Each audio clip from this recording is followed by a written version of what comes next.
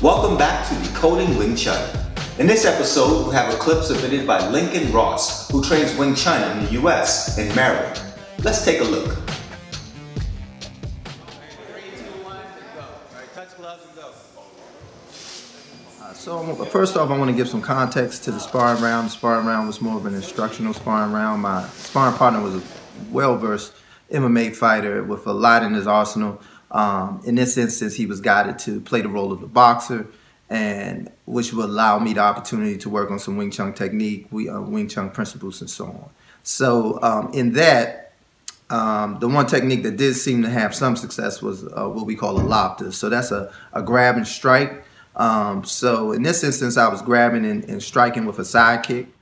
And what that allowed, by when the boxer comes with their guard, you can grab it and then strike, whether with your fist or with a kick.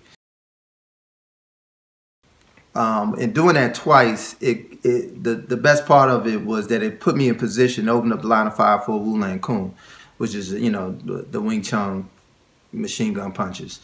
And, you know, being in the right position for the Wing Chun is vitally important, because and having the lobsters to set that up, because I've been in other times and performed the Wing Chun out of position and not having the right space, and had to pay the price for that.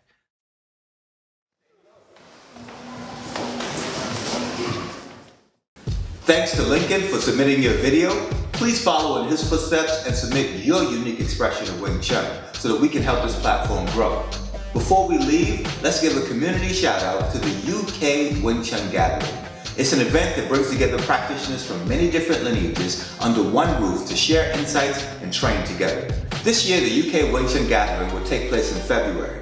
If you're looking for an opportunity to expand your horizons and expose yourself to different interpretations of Wing Chun, it's a great cause to support. And the proceeds will go to charity. Until next time, thank you for watching Decoding Wing Chun.